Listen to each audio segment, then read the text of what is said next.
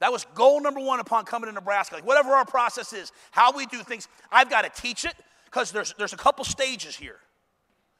The players they're gonna learn our process. They're gonna learn what we do. They're gonna learn why we do it.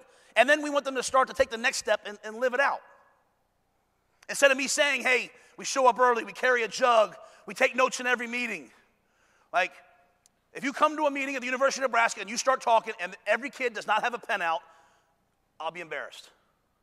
Every revolution started with a pen.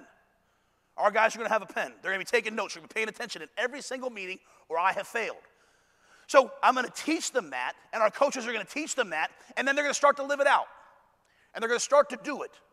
And they're going to start doing like, yeah, I'm trying to buy in, right? And then buy-in becomes belief. See, Coop, my DB coach, and Terrence, and RJ, who played for me at Baylor, and Garrett, and all these guys, they believe in our process. The kids that I'm hiring, or excuse me, that are get coached by me now, or the coaches that I'm hiring, they're bought into it. And buy-in, man, it's like you go to the poker table, man. Like you're putting your money in, and you hope you get it back. Our guys are trying to buy in right now. They're trying to buy into, all right, coach wants us to do this, and coach wants us to do that, and I've never had to do that before, and it feels crazy, and they're not sure if they're going to get anything back. There's a lot of faith, and I appreciate that from them. But we've got to get to the point where we go from learning it and kind of buying in to where we believe in it, where we live it out and we start to see it work. We start to see ourselves have a little bit of success. We start to see the highest GPA in school history. We start to see ourselves competing in games. It's no longer like, oh no, we lost another game in the fourth quarter. We put someone away in the fourth quarter. We embarrass somebody in the fourth quarter with our physicality and intentionality and effort.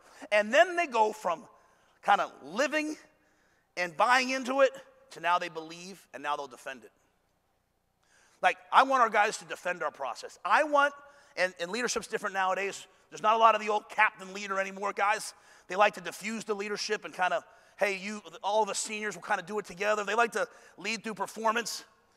But every once in a while, you build a team, and they all come together, and they say to themselves, like, hey, we run to the ball here. It's what we do. We literally, guys, have to teach our players how to talk to each other because they're so uncomfortable doing it anymore.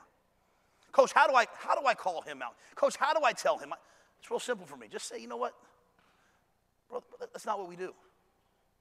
I want you to believe in our process, our details, the way that we do every single thing so much that when you see one of your brothers not doing it, it's offensive to you. It hurts you. It upsets you.